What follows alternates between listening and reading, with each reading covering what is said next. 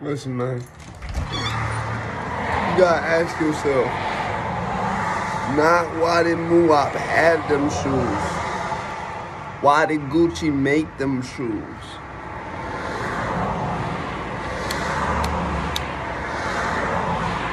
For those of you who don't know what shoes I'm talking about these.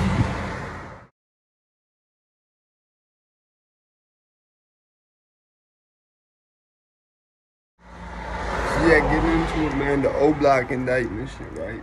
Cause I ain't want to do this shit till I knew I could do it absolutely right as possible.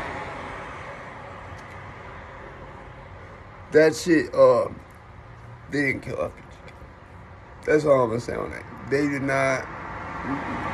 Watch that video. Listen to the cameraman's words and why he's so trying to know what the situation with Doug is to get out of it. Usually when people do a hit and it's like really organized, there's gonna be somebody there to either check dude or whatever and make sure that dude's dead. You see what I'm saying? So the way that the cameraman was acting was sort of like the person who's supposed to verify this shit.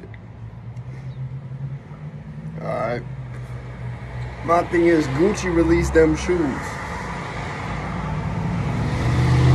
Why? You see what I'm saying? Why them particular shoes at that particular time? You could buy them shits right now. Them was not custom.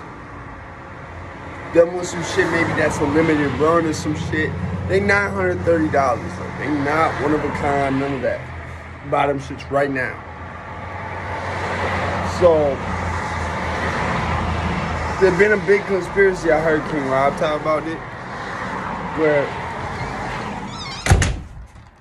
there's a dude who's like, he don't look like a regular cop. He don't look like he's supposed to be there. He don't got a name tag on his shit.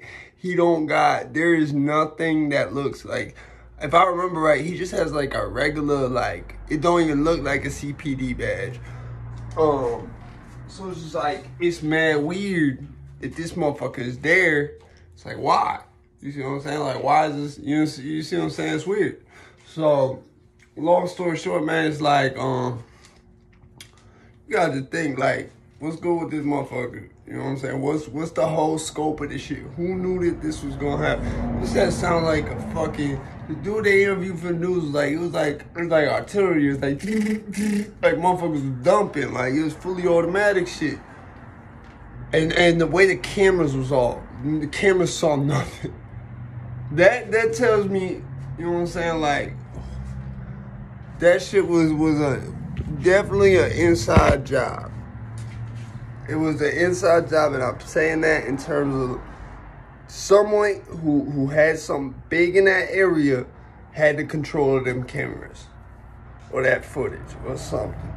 And if he was around that Gucci store, that would raise a lot of questions to me. I believe he was at the Chanel or the Louis store in particular, but if he was around that Gucci store or Dolce & Gabbana store he was not at the Gucci store, I know that. But if that Gucci store is in view with them cameras, that's real strange to me. Alright, so like I said, man, like, comment, share, subscribe. I'm not gonna go too much more into this till I have some more details on what's going on with actual members of OBlock and whatnot. Wouldn't be surprised if I see some shit about Dirk, but you know, I'm gonna leave that door open for now. Oh, one more thing, right? Yeah. One more thing, right?